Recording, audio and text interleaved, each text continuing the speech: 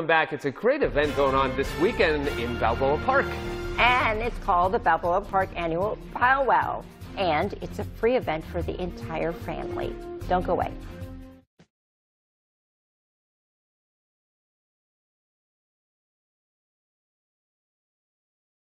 The Balboa Park Powwow is this weekend. It's a wonderful, colorful, cultural event that showcases the traditions of American Indians. But it will also highlight the San Diego American Indian Health Center. So joining me here is Lisa Mann, who is in the regalia of the Seminole Nation of Oklahoma, and also Shamice Dempsey of the Health Center. So first of all, Shamice, tell me about the event. I've been to a powwow before, not here. It's just amazing.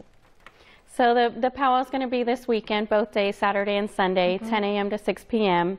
Family event. We'll have arts and crafts vendors, native vendors selling arts and crafts from New Mexico, Arizona, all throughout California.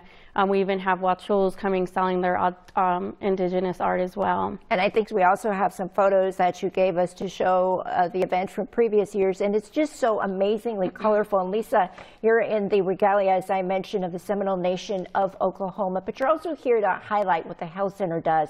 And why is it so important that they take into consideration the culture in treatment? Well, at the Health Center, we have lots of programs that do address the culture. And as an American Indian, part of our healing process includes the spiritual, the mental, the heart, and as well as the physical part of healing. And that's really important to make people feel comfortable too when they go there, right? Yes, it very much is. Our staff and the building itself is culturally correct, if that's how you want to say it, but it's a great experience. It's been part of the community for 37 years. Right. And we have medical, dental, behavioral, and a youth program. Okay, and the event is both Saturday and Sunday. It's at Balboa Park off Park Boulevard and President's Way. Starts in the morning from 10 to 6, and it's free. Thank you both for coming in. Thank you. Greg, back over to you.